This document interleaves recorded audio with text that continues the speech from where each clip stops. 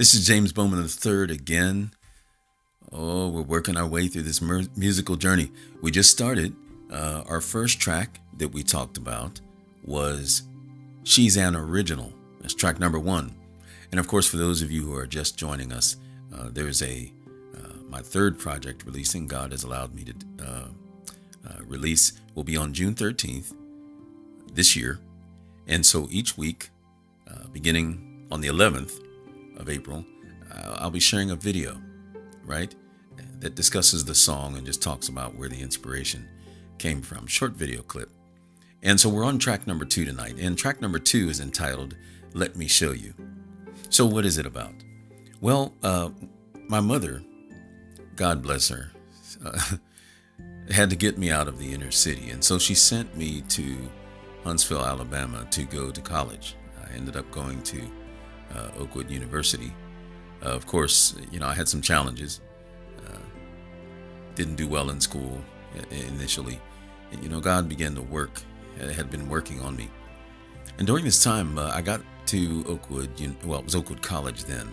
I got there in 1981, and God saw fit that I was introduced to this young lady. And I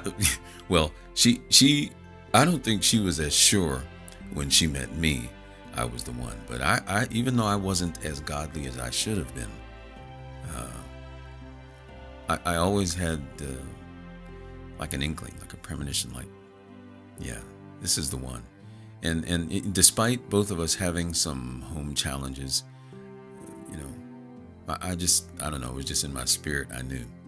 And so I met this young lady, and I tried, things that guys do. We try to get their attention, and, sometimes talking works, but we're young. We don't know what we're doing. And so as we kind of moved along,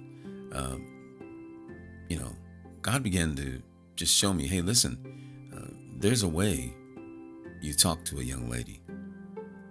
The Word of God says that God is love. He is the embodiment of love. And so if you read God's Word, if you try to emulate His character, then, you will ooze love. And also the Word of God says, if I be lifted up, I will draw basically people to me. And that includes love. This is why, for God so loved the world, that He gave His only begotten Son. And so we must emulate the love of Christ. And listen, that love must be unconditional. And that type of love, my friends, can only come from Jehovah. Because, flesh will get in the way and cause you to want to retaliate. I'm raising my hand because I'm chief among sinners.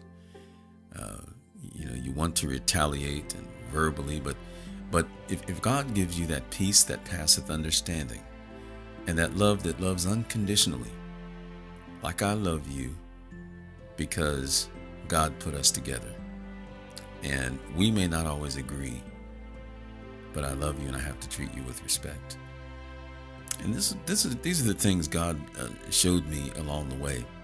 And as we've gone on, one of the fascinating things I've found about being married, when the Bible talks about, the Bible says a man and a woman became one, is over the years you begin to actually think alike.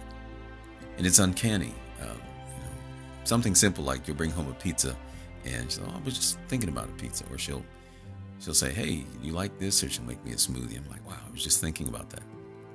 That's the oneness, the constant being around each other and at your best and at your worst, and going through having children together, and the pain. Children are sick and you staying up all night, and it's a lot. But when God begins to show us that love, that unconditional love, it gets sweeter as the years go by. And at some point, you actually feel lost without your mate, because you've developed a bond. And so this track talks about, let me show you. It's basically God telling me, James, let me show you how to communicate with this young lady, how to talk with her, such that you can form a bond that will last until you are no longer. And so anyway, that's what this track is about. It's called Let Me Show You. It is track number 2 on our musical journey headed toward 10. Hope you like it. See you next time.